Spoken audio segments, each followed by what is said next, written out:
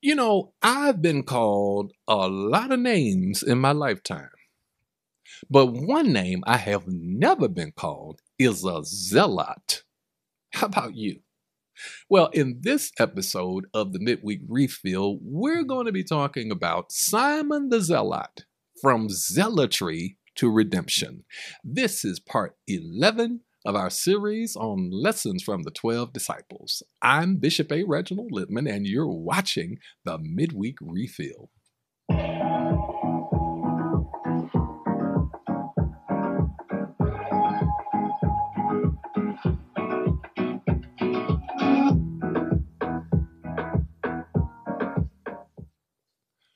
Well, hello. Welcome back to another episode of the Midweek Refill. I'm your host, Bishop A. Reginald Littman, Senior Pastor of the New Mountaintop Church, and I am excited to welcome you to part 11 of our series on lessons from the 12 disciples. Be sure to check the description box below for a free PDF handout. That's right, it is free 99. Grab it while supplies last. We want you to get it because I want you to share it with your friends, relatives, and even if you have some enemies and frenemies, send it to them too. Everybody needs God's word. It gives you an opportunity to share the word with others by forwarding the PDF along with the link to this video to those that you know that love God's word, love learning, and I would love for you to help us to share God's word.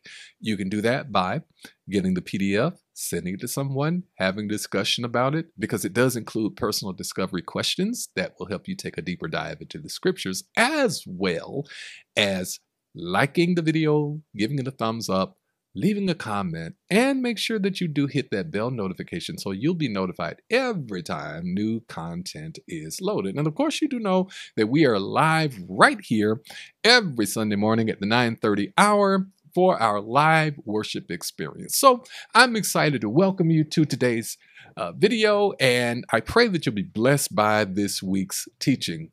So let's jump in as we welcome you to our study on Simon the Zealot, one of the lesser known disciples of Jesus Christ. While his name may not be as highly and widely recognized as some of the other disciples, Simon's journey from zealotry to redemption offers some profound lessons of faith, leadership, and transformation for us today. And of course, I'll explain what that whole concept of zealotry is as we go along in this week's teaching. But what we should understand as we delve into the life of Simon the Zealot is that we're going to discover how his encounter with Jesus made him into a faithful disciple and servant of the Lord. And you know, family, I want to tell you, it's our role in life to become faithful disciples and servants of the Lord. That's what I want for my life. How about you? Well, let's talk a little bit about the background and the profession of Simon the Zealot. He was also known as Simon the Canaan, and it is likely that he hailed from a place called Cana in Galilee. Of course, if you're a New Testament reader, then you're already aware that Cana rings a bell for you because this was the place, according to John chapter number 2, where Jesus actually performed his very first miracle when he turned water into wine. So whether or not Simon was present at the wedding, we don't know. But what we do know is that being that he was from Cana at Galilee, he definitely had heard lots and lots of great stories about the miraculous power of the Savior. And it's likely that that may have been what actually kind of spurred faith in him to begin with. So why is he called Simon the Zealot? Why is he known as a zealot? And what on earth is a zealot? I hear you asking. I got the answer for you. Don't worry, I got you covered. See, Simon is called a zealot because being a zealot was literally being a part of a movement that advocated for the overthrow of the Roman rule in Israel. And so as a zealot, Simon was actually a political activist who warred against the control of Rome over the people. Imagine that. One of Jesus' disciples was actually a political activist. He was actually one who was out there protesting and doing all sorts of things to try to overthrow the Roman government. Isn't it interesting how Jesus' disciples, all of them have an interesting background. Most of them have a very interesting background. But I think there's a great takeaway here for us, and I want you to miss this, and that is this, that the Lord will take your BC skills and use them as kingdom skills. So in the way that Simon was a zealot and basically trying to help to advocate for people, even though he was trying to overthrow the Roman government, the Lord has a way of taking all of those things that we used in the world and somehow or another using it for the kingdom of God. He will allow you to use your skills to overthrow the kingdoms of this world and the kingdoms of Satan. You know, Jesus taught us to pray over there in Matthew chapter number 6, thy kingdom come, thy will be done on earth as it is in heaven. Meaning Jesus wants us to be advocates for the kingdom of God, the rule of God over the lives of people, not the ways of this world. So in the same manner in which Simon was a zealot and was active politically in advocating for the overthrow of Roman rule in Israel, I think God has a way of choosing us specifically for specific assignments and yet using those skills and maybe even some of the adverse sides of us and using it for the kingdom of God to grow his kingdom. So this background actually suggests Simon's passion for his people and his desire to see political change. And I think that we're living in a time now where we need to have a little bit more kingdom consciousness. And we should want to see the rule and the reign of Jesus Christ in this world more than anything else. Let's look at the calling of this disciple, Simon the Zealot. Because despite his zeal, Jesus chose him. Even though he was a political activist, even though he was really anti-government, not even really about God, just anti-government, anti-politics, Jesus chose him anyway, and he calls him anyway. And let me show you in the scriptures where Simon the Zealot is called into the ministry of Jesus Christ. So we read in Luke chapter 6, verse number 13 through verse number 16, where it says, when morning came, he, that's Jesus, called his disciples to him and chose 12 of them, whom he also designated apostles. Now, I want you to make very close note of verse 14, because in this passage, you're going to see two Simons. There's a Simon in verse 14 and a Simon in verse 15. Pay close attention to verse 14 and verse 15. And verse 14 says, Simon, whom he named Peter. So we're talking about Simon Peter here. This is Simon Peter in verse number 14. And then his brother Andrew, James, John, Philip, Bartholomew. Verse 15, Matthew, Thomas, James, son of Alphaeus. And here's the second Simon, Simon who was called the Zealot. So you can see the distinction there. And Simon the Zealot was his nickname because Jesus and the others wanted to distinguish him from Simon Peter. And of course, if you know about Peter, you might want to be distinguished from Peter. And isn't it good news to know that the Lord won't hold the habits and hangups of others against you just because you're in the same boat with them? Isn't that a blessing? So this is a way to distinguish him from Simon Peter. He's called Simon the Zealot, reflecting his past in chasing, if you will, the rights of the people to overthrow the Roman government.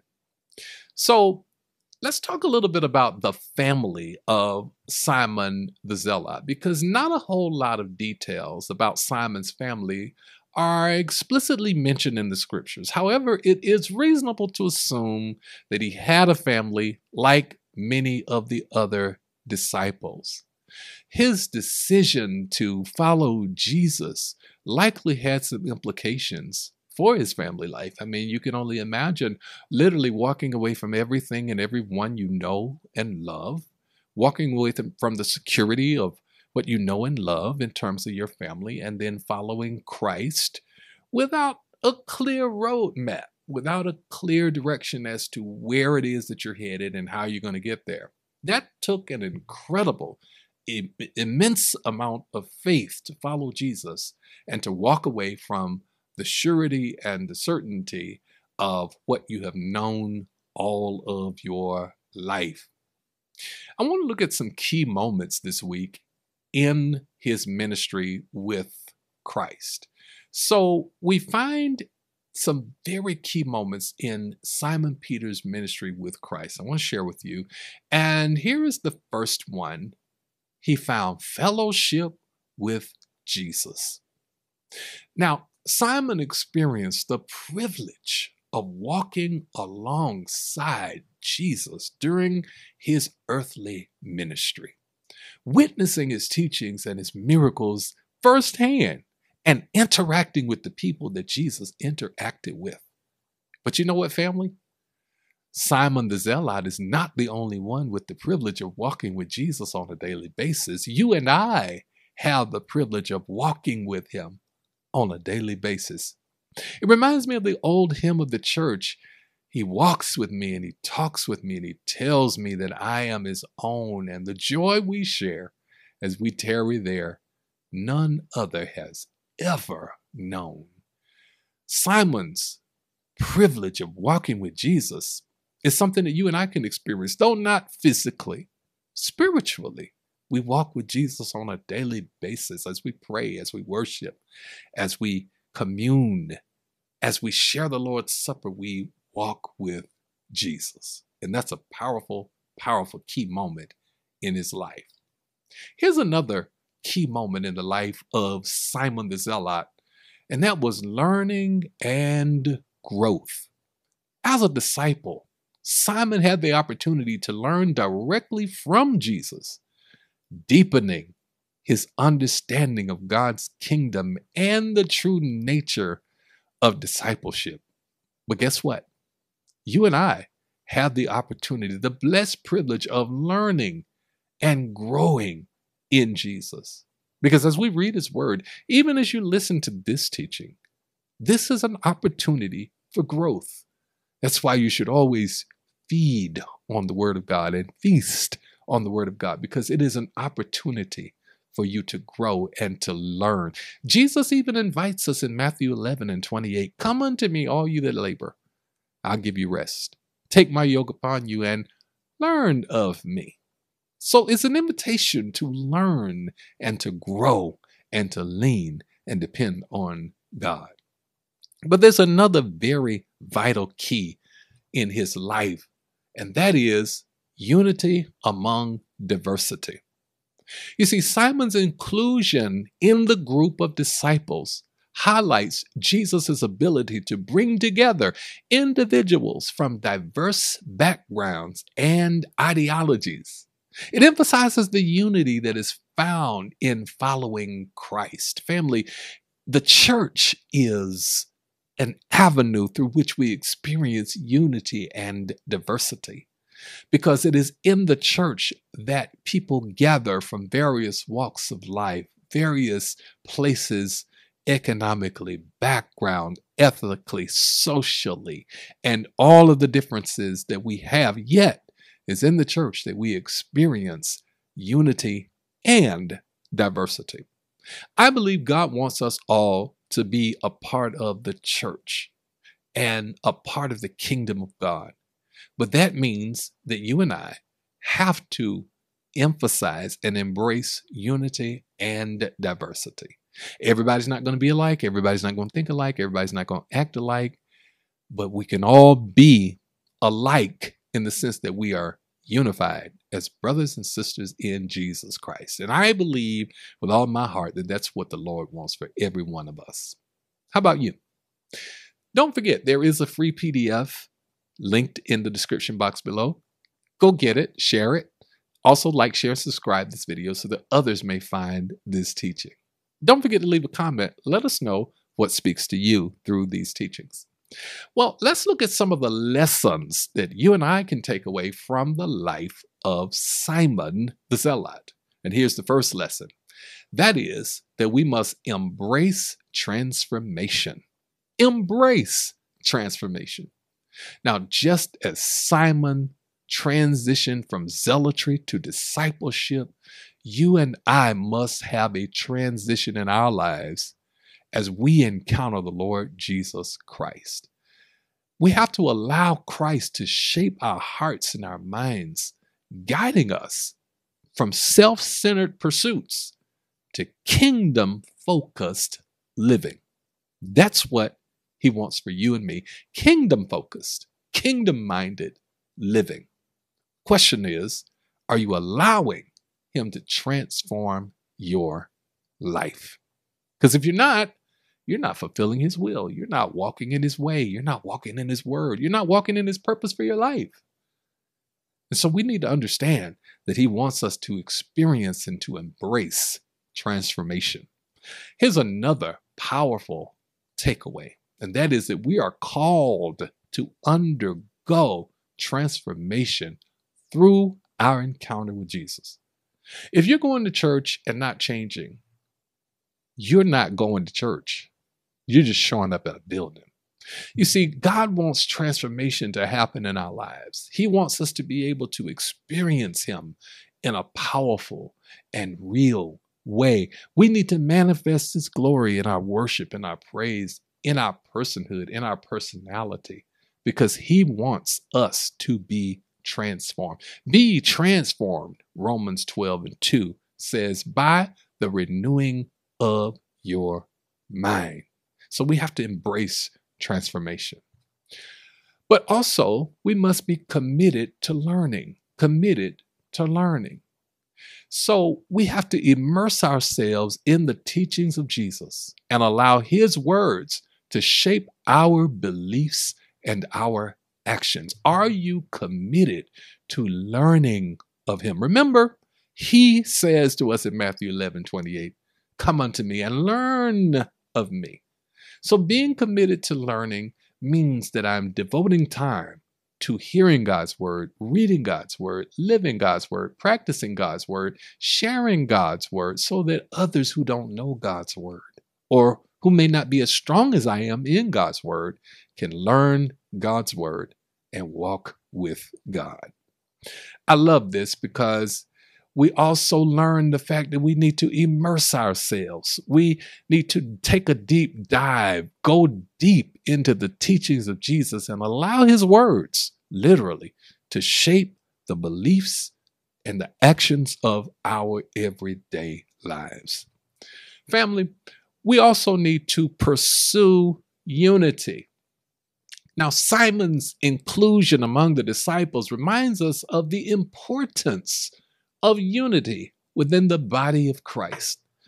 God wants us to seek unity as believers, regardless of our backgrounds or our differences or what class our work may be, because we are all supposed to be working together for the advancement of God's kingdom. Always remember, it's not about us. It's about Jesus. J-E-S-U-S. Us has to be in Jesus. And if us is not in Jesus, it's not about anything at all. J-E-S-U-S. And please notice, us is at the back, not at the front. So Jesus has to come before us. And us, as the old folks would say, us got to be in Jesus. I know that's bad grammar, but it is good gospel though, isn't it? Let me share with you some points to ponder from the life of our beloved disciple, Simon. As we seek unity amidst the diversity in our lives, we have to embrace fellow believers, regardless of their background or their differences, and work together again for the advancement of God's kingdom. That's what it is all about, saints of God. Let me share with you some points to ponder. I want to leave you with some thoughts this week that you can kind of hold on to, work your way through. And here's the first one. How does my own zeal for certain causes or ideologies align with God's kingdom purpose? Now, I want you to really think about that one, because we all have zeal, or another word for zeal is passion. We all have passion for pursuits and ideas and things that we love. But the question is, how does that align with God's kingdom purposes? Do my passions align with God's kingdom purposes? And moreover, can God use my passions for kingdom purposes? That's a good question for us to ponder. And I want you to think about that this week. You will find that along with personal discovery questions in this week's handout that accompanies the teaching. And it's right down in the description box below. Let me share with you another powerful point to ponder this week. And that is, in what ways am I allowing Jesus to transform my heart and mind to conform to his will? In what ways am I allowing Jesus to transform my heart and mind to conform to his will? You know, I've debated about that question. Maybe I should have changed it to, am I allowing Jesus to transform my heart and mind to conform to his will?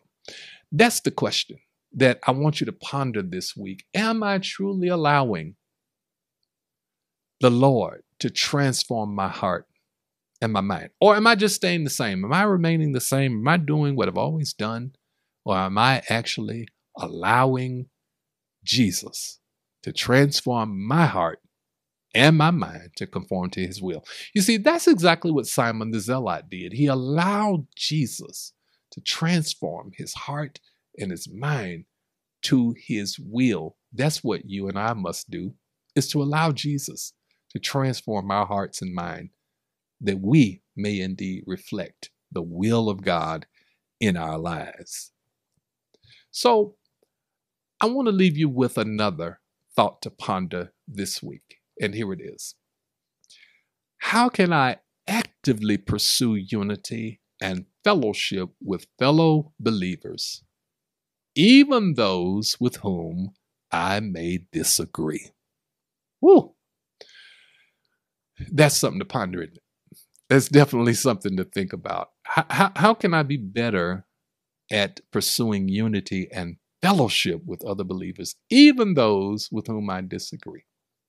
By the way, we're not going to always agree on everything.